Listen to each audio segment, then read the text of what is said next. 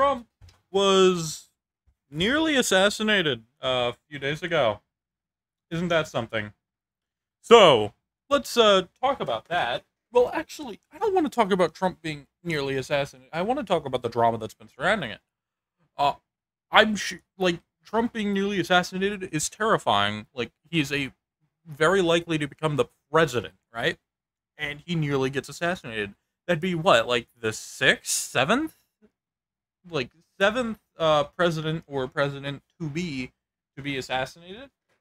Let's talk about what's surrounding the situation. For some reason, the FBI decided, hey, we're janitors now, and decided to be on house cleaning duty.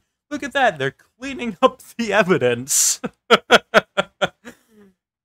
Because why? Why are they doing that? That's not part of their job, believe it or not. In fact, that they shouldn't be doing that at all.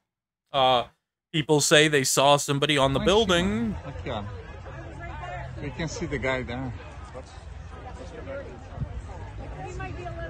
I think they hit him because the guy he looks dead.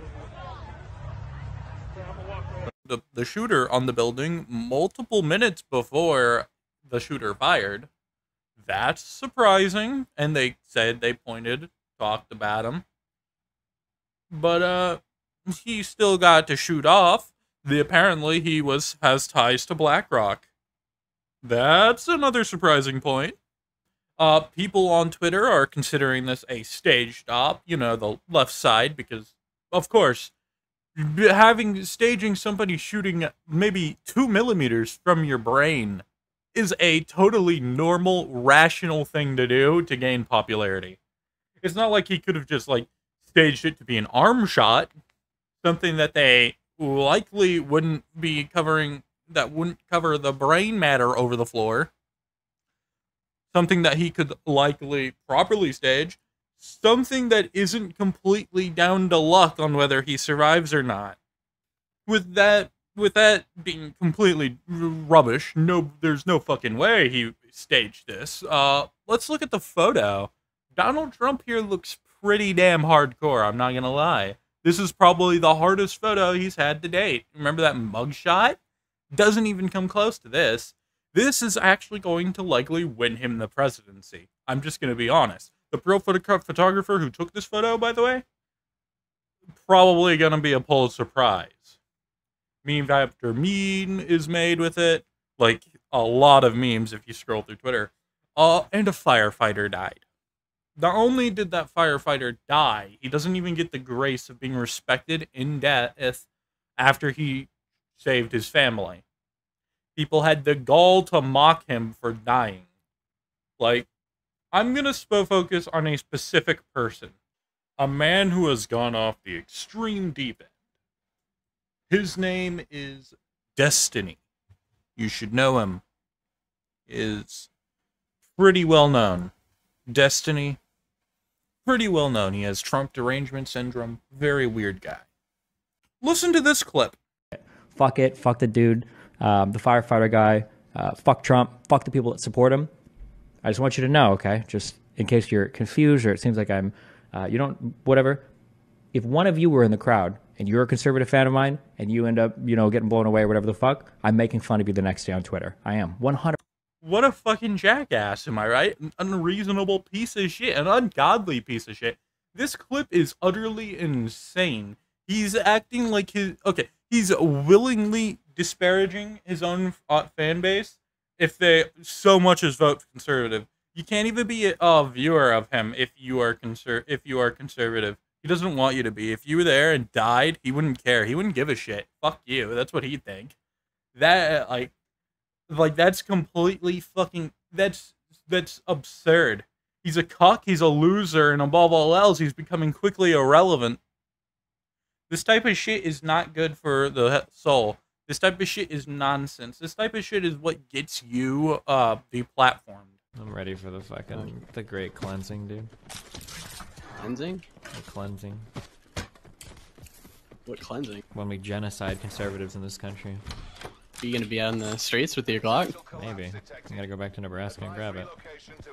This is how you know you're on the complete extreme deep end. You start talking about cleansings and you're ready for them and you're going to participate in them. That is abnormal behavior. And that's not even the worst of it. He's also a child pornography supporter. What about child pornography? That's kind of a different thing. There's like moral versus pragmatic sides of that. I've seen a little bit of evidence on the pragmatic side, and it seems like an okay thing. I probably shouldn't say that, or it sounds. Yeah, you probably shouldn't say that. Nobody says that if they don't believe in it. If they don't believe in it, they're not gonna say that. That it's not even for trolling purposes. That type of shit is a no-go. You should be thinking about what you say when you do that type of stuff online. Destiny, not the greatest of guys.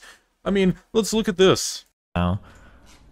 You genuinely do hate conservatives, don't you? Very much so. Like I've moved full on to like the political violence level, or the real violence level when it comes to conservative people. Yeah, I think they need to be like excised from my fucking country. I think they are demonstrably fucking evil people by any moral system that most people would use. And then I just hate them because they tend to destroy the outcomes related to this country, which is what I'm concerned with. Yeah, absolutely.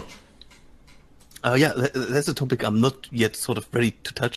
I'm surprised he said all that with a straight face, and just look at how awkward he made that other guy. That other guy genuinely didn't know what to say. That was completely out of his league. He was just fumbling at that point, because what the fuck? You could tell by the pause before he starts speaking. It's like, did he really just say that? Yep, he did. Destiny genuinely just said that. That is, ooh. It's ironic. I want them completely excised from my country because they are demonic people. So he mocks the dead, he belittles his own supporters, he starts talking about he wants a genocide, he wants a cleansing, and he wants them excised from his country while he supports child pornography. Did I tell you this guy has a son? Yeah, he has a kid. This guy genuinely has a child, and he never interacts with them. It's like a once-a-year thing that he does. The child's name is Nathan, and what a poor son of a bitch that motherfucker is, because holy shit, he is a son of a complete bastard. And with that being said, does anyone genuinely support Destiny? Probably not. If you have a moral inclination, you should not be supporting this type of behavior. He belittles a firefighter for saving the lives of, for trying to save the lives of his family, because he was a Trump supporter, or he was at a rally for Trump. You know, the Trump assassination rally we were talking about.